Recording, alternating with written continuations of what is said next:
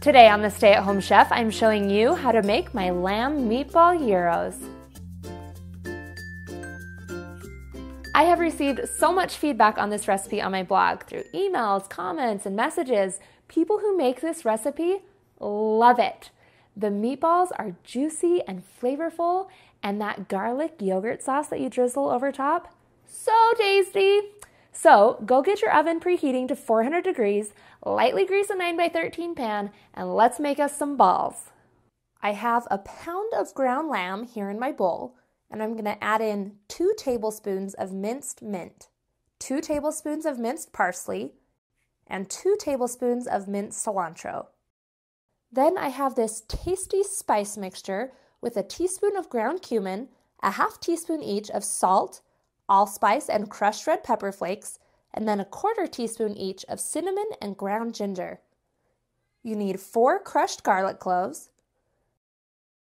Finish it off with 2 teaspoons of red wine vinegar. Then knead this all together.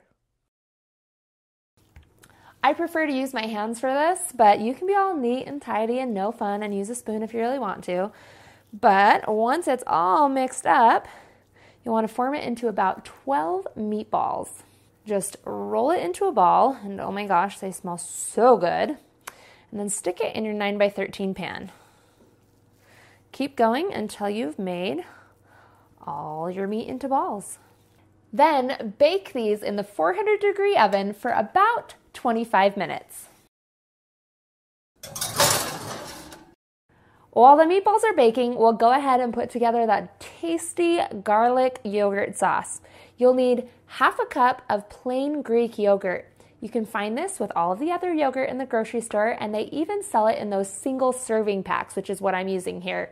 Sprinkle in a 1/4 teaspoon of salt, the juice from 1 lemon,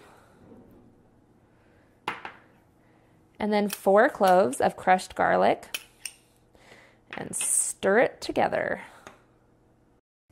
Keep this in the fridge while you're waiting to eat. This is also a great time to prep all of your vegetables that you're going to use as toppings on your gyro.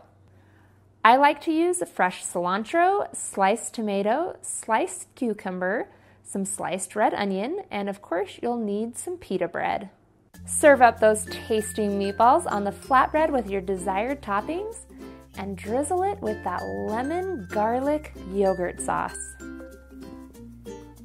Yep, there's a reason why everyone who makes this recipe loves it.